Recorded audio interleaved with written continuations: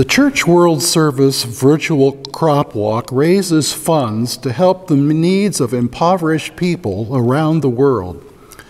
But it is also about raising awareness. We are accustomed to a life of abundance and convenience, but this is not the way life is for most of the world. When you are thirsty, you step over to the faucet or fountain. Yet millions of women and girls walk an average of 3.5 miles a day to get water for their family's needs. The average American uses 176 gallons of water a day, while an average African family uses only 5 gallons. When you don't feel well, you go to the quick clinic or drive a short distance to the doctor's office. But if you live in Mozambique, your care option is pain reliever, Band-Aids, and a doctor far away in the capital city. In West Timor, you have herbs, local healers, and a doctor several islands away in Jakarta. The ratio of doctors to people in the United States is 1 doctor to every 420 people. But in sub-Saharan Africa, it is 1 to 36,000. When you are hungry, you eat anything at any place you desire. In the U.S., an average family of 4 pays $223 a week for groceries, yet half of the world earns a weekly income of $18 or less. It is a story of abundance and scarcity.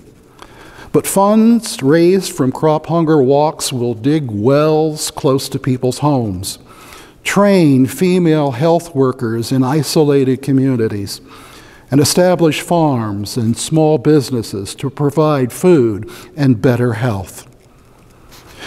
Only $18 provides Church World Service garden starter kits in Nicaragua.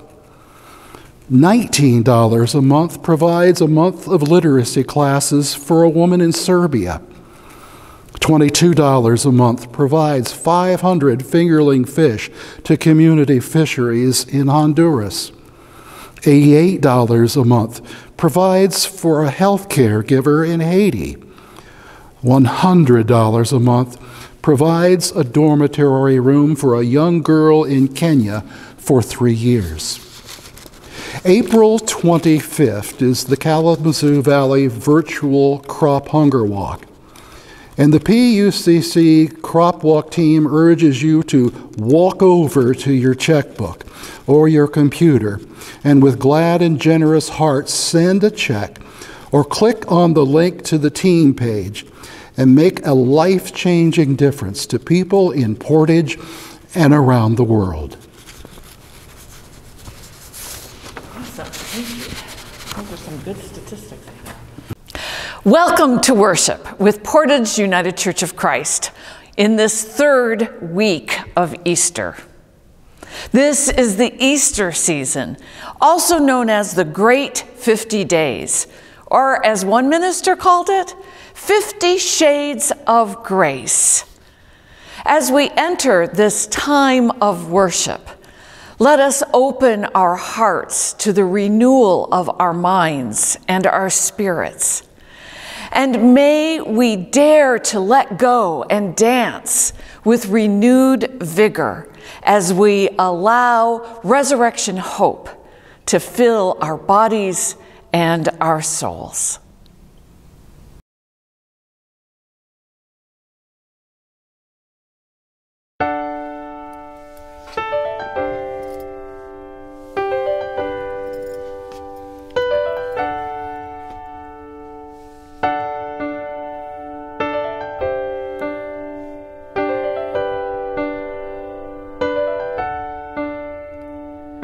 Dare to dance with dreamers, sing their song. Dare to dance their story, sing out strong.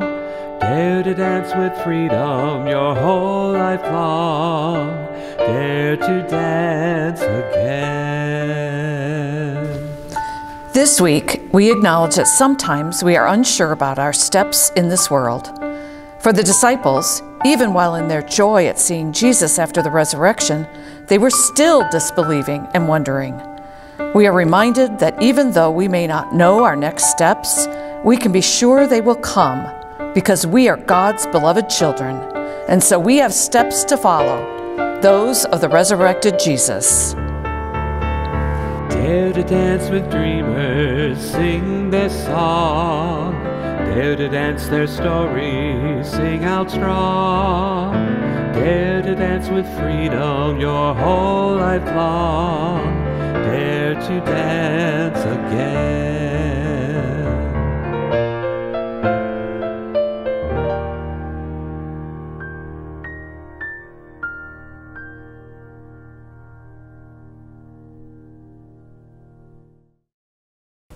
This is the call. Face this new day, even when you aren't sure. We lift up our heads to meet the day. Get ready for life is all around. We fortify our hearts with compassion and action. If rain still lingers, we step out in hope anyway. For we are called to dance again.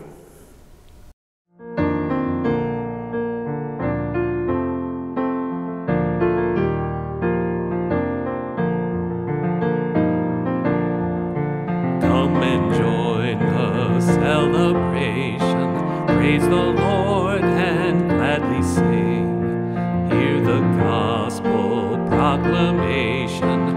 God in Christ changed everything. Tell again the wondrous story. Let your praises rise above. God, we sing and give you glory for your everlasting love.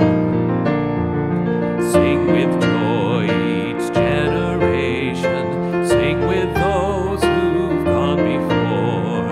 Join the kingdom celebration. Old and young, both rich and poor. We have life, for we're forgiven. Where, O death, is now your sting? Born of dust, we're claimed for heaven. So let all God's people sing. Come, O fount of every blessing, tune my heart to sing your grace. Streams of mercy never ceasing, call for songs of endless praise. Teach me some melodious sonnet, sung by flaming tongues above. Praise the mount I'm fixed upon it, mount of God's unfailing love. Mount of God's unfailing love.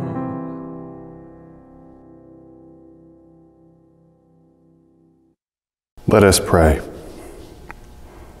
Holy One, justice seeker, lover of creation, you set this world into motion and gave it life. Turn us to you when our steps are not sure. Come and dance with us, engage with us as we seek you, so that we can be risen with Christ and in Christ. Be with us now, we pray. Amen.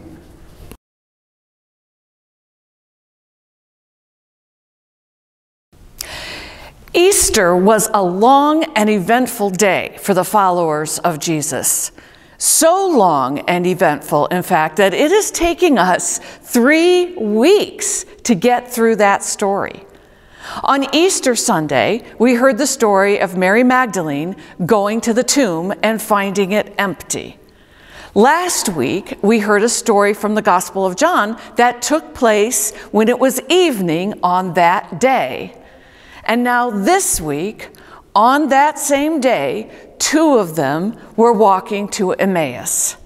And as it turns out, while they were walking, the resurrected Jesus was actually walking with them. They just didn't recognize him on this 7-mile journey until they actually reached their destination and Jesus sat down and broke bread with them. Our story in Luke's gospel picks up today after these disciples went rushing back to Jerusalem to fill in the others on what happened to them on that road to Emmaus. While they were talking about this, Jesus himself stood among them and said to them, "Peace be with you." They were startled and terrified and thought that they were seeing a ghost. Then Jesus said to them, "Why are you frightened? And why do doubts arise in your hearts? Look at my hands and my feet. See that it is I myself. Touch me and see. For a ghost does not have flesh and bones, as you see that I have." When he had said this, he showed them his hands and feet. While in their joy they were disbelieving and still wondering, he said to them, "Do you have anything to eat here?" They gave him a piece of broiled fish, and he took it and ate it in their presence. And then he said to them, "These are my words that I spoke to you while I was still with you, that everything written about me in the law of Moses, the prophets, and the Psalms must be fulfilled." Then he opened their minds to understand the scriptures, and he said to them, "Thus it is written, that the Messiah is to suffer and to rise from the dead on the 3rd day, and that repentance and forgiveness of sins is to be proclaimed in his name to all nations, beginning from Jerusalem. You are witnesses of these things." It was indeed a long, eventful, and frightening day for the followers of Jesus. And as they are sitting in a muddle of grief and fear and confoundment, things just seem to be getting worse and worse, more complex and more confusing, because Jesus just keeps showing up in startling and unrecognizable ways. First, he shows up looking like a gardener, not the teacher Mary was expecting. Then he magically appears through locked doors. And now today, he shows up looking like a ghost. Clearly, resurrection, at least initially, at first glance, clearly resurrection completely changes the appearance of Jesus. It renders him totally unrecognizable even to the people who knew him best, even to these people who traveled with him day in and day out in person for nearly 3 years. And if you stop to think about this for a moment, it really begins to get a little unsettling. Because if even these folks who knew Jesus so well can't recognize the body of Christ when it's right there in front of them, if even these people can't recognize a resurrection when it's there, how the heck are we supposed to do it nearly 20 centuries later? Now, it occurs to me that Jesus actually did have plenty of options to make himself recognizable, perceptible to these disciples in Luke's gospel. He could have said to them, "Guys, look at my face. Look at my eyes, my mouth, my nose. You recognize me." He could have said to them, "Listen to my voice. You know this voice." If this were modern times, he could whip out his photo ID. He could offer to show them his birth certificate or give them the last 4 digits of his social security number. But Jesus offers none of these ancient or modern methods of identification. He just says, look at my hands and my feet. See that it is I, myself. Look at my hands and my feet. The resurrected Christ is recognized not by his face, not by his sincere eyes or the smile on his face or the sound of his voice, but by his hands and his feet. Now, let's just take a pause here a moment and remember the role played by his hands and his feet in his earthly ministry. Remember the things that he did and the places he went with his hands and his feet, revealing the forgiving and reconciling and expansive love of God. Remember those hands that healed, that reached out and touched a leper, that touched an unclean woman, the hands that cast out demons.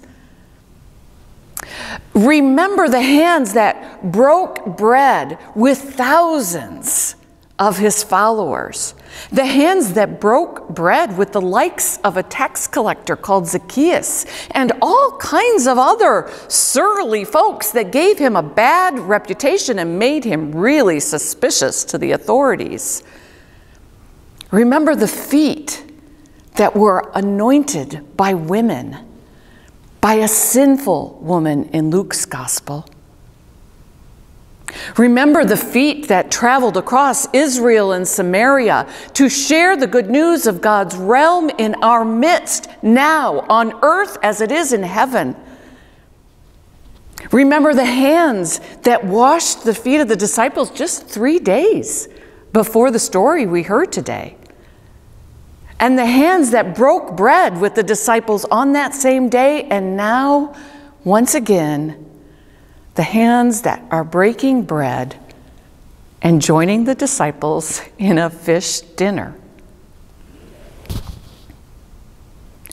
No wonder Jesus is recognized not by the look in his eyes or the smile on his face or the sound of his voice, but by his hands and his feet. These are the parts of his body that so vividly brought to life the loving and reconciling work of God. And now, 20 centuries later, we are the body of Christ. I'm not talking about each of us individually on our own. I'm talking about we, the gathered body, the congregation. We are the body of Christ. And this is how the risen Christ is recognized in our midst. This is how the power of the resurrection and the hope and the promise of life transformed is made known to our neighbors by us saying, look at our hands, look at our feet, see what we are doing. As much as we want to gather together again and worship together in our sanctuary spaces, Luke's little ghost story here is a pretty pointed reminder. It is not our sincere eyes and our smiling faces, the sound of our laughter together, or the sounds of our voices raised. It is not the sound of my voice or Pastor Kyle's voice or the sounds of our choirs that make the risen Christ recognizable. These are the ways we experience the joy of fellowship and the presence of the divine, the presence of God in our lives. But it is by our hands and our feet, what we do with them and where we go with them, that the body of Christ is recognized by the world. It is by our hands and our feet, what we do with them and where we go with them, that we will be recognized as the body of Christ in and for the world. Christ commissions us to be witnesses to these things, to use our hands and our feet to make his body recognizable in the world. And like the disciples, we are probably going to often find ourselves in a whole muddle of joy and disbelieving and wondering just what our next steps should look like. And do we even dare to take those next steps? But no matter how uncertain our steps may be, the risen Christ is our dance partner. And he will faithfully and gracefully take the lead.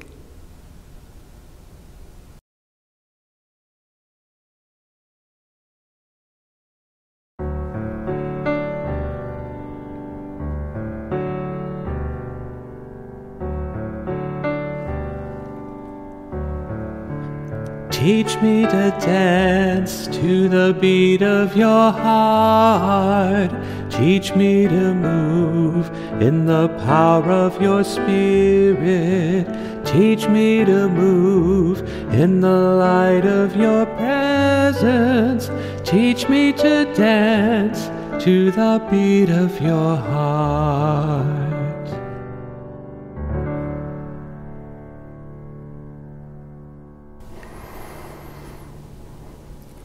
For the beauty of the world and all its diversity, we give you thanks, O God. Let us pray together. May our gratitude to you fill our days. We need your healing, O Holy One, for our troubled planet, for our nation, for all who are struggling in body, mind, relationships, and spirit. We remember those who are suffering. Let us pray together. Come, O God, and restore our lives.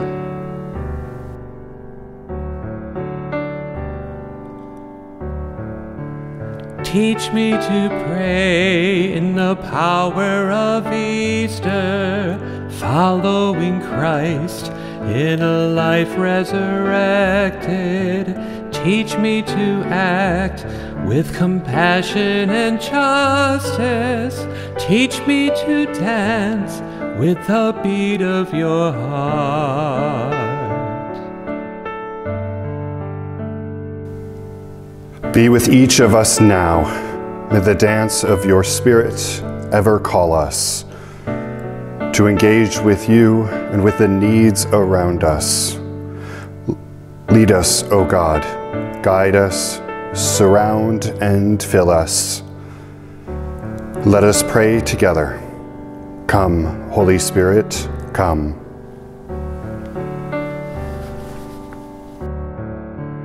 Teach me to love with your heart of compassion.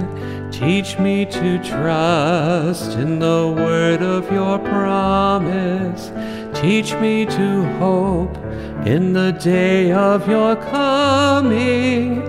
Teach me to dance to the beat of your heart.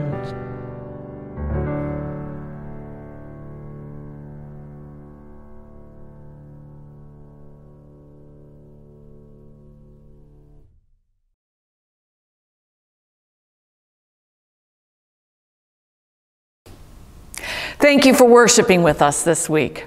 I do hope you will join us again, anytime, any day. If you are new to worshiping with us online here with Portage United Church of Christ, and you would maybe like to know more about us and maybe even get on our email list, I invite you to go to our website and send us an email. We can add you to our weekly email list, and every Monday you'll receive our email that will let you know what all is going on here in our PUCC community, and also it will inform you of events that we are holding online and a few even outdoors and in person. So please feel free to go ahead and send us an email. My friends, we are called to be resurrection people, and to be the body of Christ, the visible, recognized body of Christ to our neighbors. We do this by being in ministry and mission here in our community in Portage. We cannot do this, though, without your support. So during the singing of our last hymn, I invite you to take some time and make your offering to our work here at Portage United Church of Christ. You can go on to our website and click the donate button. You can mail us a check. We have text to give, and you can also use the Give Plus app, which is available wherever you get your apps for your phones. We are grateful for any ways that you are able to support our ministry and our mission. We have heard the risen Christ speak peace and offer us hope with his very body. This gives us freedom to make confident steps in the world, even when we are kind of uncertain of what comes next. God is always speaking peace to us, and Jesus is our dance partner. So, my friends, whatever way you dance, in body, mind, or spirit, may the loving God, the risen Christ, and the dancing Spirit give you all that you need each and every day. And all the people said, Amen.